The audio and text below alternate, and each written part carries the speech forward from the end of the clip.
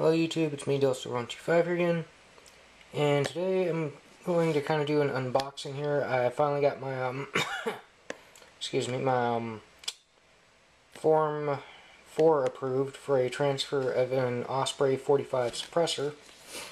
So, got the Osprey logo on it. Not showing you this side because that's got my serial number and stuff on it.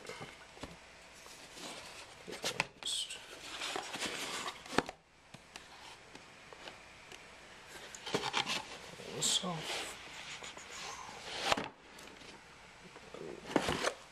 there we go. Got this with the piston for my USP 16x1 left-hand threads, which means that you have to thread it to the right when you put the can on, as you saw in my previous video. Anyways, comes with a tool for disassembly and installing whichever booster slash piston you want. So that's your tool for that. Comes with some manuals and stuff like that.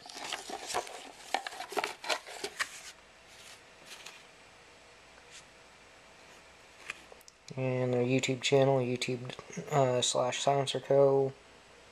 Same as Twitter and Facebook. Well, Facebook is silencers are legal. Twitter is Silencer Co. and YouTube Silencer Co. And let's see, warning. Warning, if you put this on a 300 Win Mag, you may kill yourself, basically. It's got some foam that was in the bottom.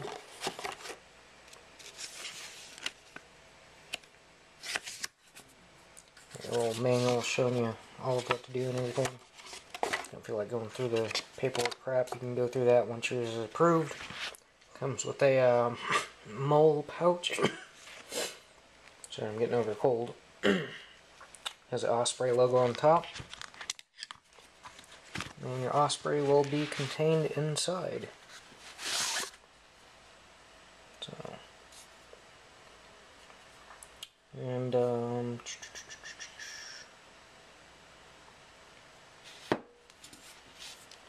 here on the bottom, Silencer Co, blah blah blah. It's got a lot of your info on the bottom here, where the logo's at. But piston and everything goes in the back here, and of course that's the muzzle. And actually, you can kind of see one of the pistons. Well, I don't know if you guys can really see that, but you can kind of see a piston in there. Like I said, this is 45 caliber version. So it's just a little quick overview.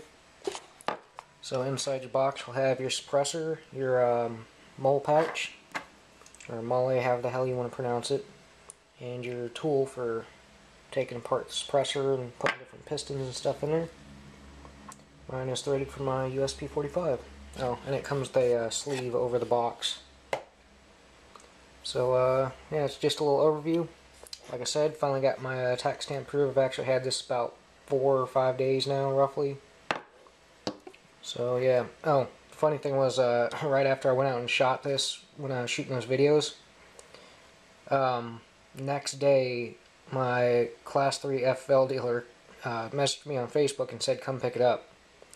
So as I was telling Smart Gunner 45 that was with me there at the range, I was like, yeah, watch this. I bet you, you know, anything that we're going to go shoot it today and it's going to come in tomorrow, and sure enough, that's what happened. So, just something kind of awkward that I noticed it happened. But, other than that, yeah, got my suppressor now. So I've got a Class 3 NFA item. It's back in the pouch. I'm not using my tripod right now because I don't really feel like breaking out the tripod for a desk review. Sort of say, come on, there we go. So, yeah. But as I said before, that's what'll be in there. And the can is good for all subsonic loads of 45, 9mm, 40 caliber, I believe 357 SIG, but you may want to contact Silencer Co. on that. I'm not sure about 44 Magnum Cowboy loads. I mean, I think you can run those, but again, not sure. But anything 45 caliber and under, you should be able to run through here as long as it's subsonic, under 1,000 feet per second. Like, I know you can put a 300 blackout through these. They even have a adapter that's 5/8 by 24 for any sort of 300 blackout runs that, or loads that you want to run. And other than that, I believe 223 subsonic, from what I remember. Don't quote me on that because I forget. But they do have a 1/2 by 28 adapter. But this is you have to remember this is a pistol can, so any rifle loads you run through it, you do run the risk of overpressure, which is a bad thing. Because what happens with overpressure is you can either blow up the can, or you can blow the end off of the can, or get what's called a baffle strike, which will damage your baffles inside, and you'll have to send them for repair. But yeah. So but for sure it's rated for 9mm, 40 and 45 ACP, and I believe subsonic 300 blackout and subsonic 223 or 5.56 rounds. But again, check with your manual, check with the manufacturer pretty much. And other than that, I guess I'll see you guys next video. Oh, one more thing before I go. I actually took a lot of my videos down, about 20 or 21 of them, something like that, because I'm no longer affiliated with the whole Rosenberg drama stuff that was going on. I've just gone ahead and taken myself out of that situation, so I took down those videos, and that's why those aren't popping up if you guys are looking for those.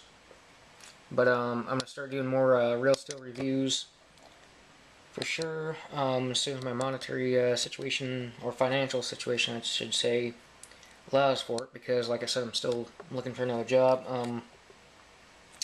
My police department emailed me back, and I've been reaccepted to try again, so I'm going to hopefully get a treadmill and train up for that, because I forgot to do the running, and of course that's the part that I failed. So yeah, gonna do that. Gonna do more real steel shooting, and more reviews and stuff. Other than that, not much more that I can think of, but yeah, I've withdrawn myself from the whole Zombie Master Ed 25 versus Black Devil Firearms, or whatever the hell Louis Rosenberg thing that was going on. So I'm no longer affiliated with that. Oh yeah, I'm also going to be studying for law school, hopefully going to get into that. As soon as I get a job, I'm going to be saving up for the semesters. I think each semester is somewhere around $6,500 or something like that, roughly, give or take. But I have a friend that's going to help me out getting into that, getting into college, hopefully get a master's degree, and then go on to more law school work. So other than that,